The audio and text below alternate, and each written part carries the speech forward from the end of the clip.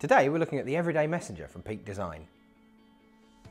Peak Design have developed a reputation over the last couple of years for clean and efficient designs with the primary aim of getting out of the way of the photographer and allowing them to do their job properly. Many of their products have been Kickstarter funded, and this bag is no exception, being the most successful Kickstarter for a bag ever. Having tripled the $100,000 funding target in one day, they ended with almost $5 million pledged. The bag looks like a straightforward messenger style, inspired by classic messenger bags of the 60s, but using some very modern materials.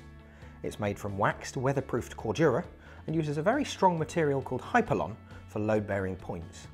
It features water-resistant zips and an intuitive closure they've named Maglatch, which locks and unlocks very simply yet securely without having to even look.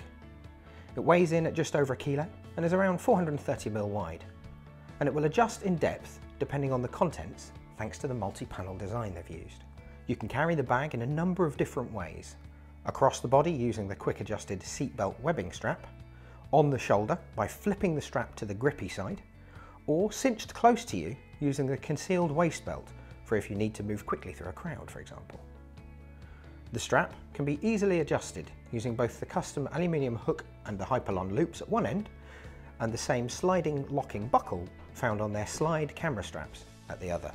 They've included a handy capture mount point on either side for left or right-handed users, and the base is water resistant.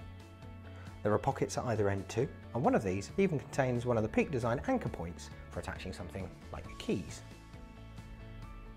Opening up the bag and looking closer is where you see it really distances itself from a lot of the competition. Instead of using conventional square dividers, we have flexible, repositionable origami style ones which flex to adapt to the loadout in the bag.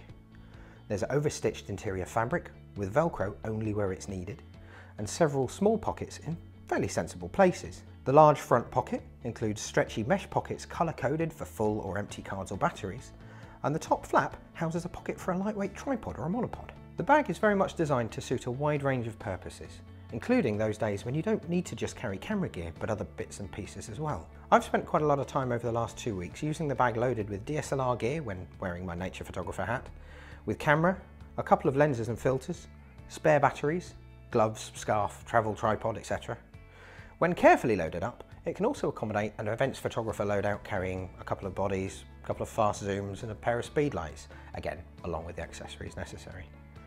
Likewise, it works really well loading it with a compact system camera, plus 3 extra small lenses, lunch, your laptop and all the necessary extras for the daily commute into the office. Or it can shrink down pretty flat for when you just want to head out with a camera and not a lot else. The dividers provided can work in a number of different positions, and the 3 supplied can cover most situations, but as they're sufficiently padded but take up very little space, you could easily add more for carrying lots of very small items. Although, even for small lenses, the front pockets work a treat. Thanks for watching. Head on over to wexphotographic.com for more details on the whole Peak Design range, and don't forget to check out the blog for more great videos.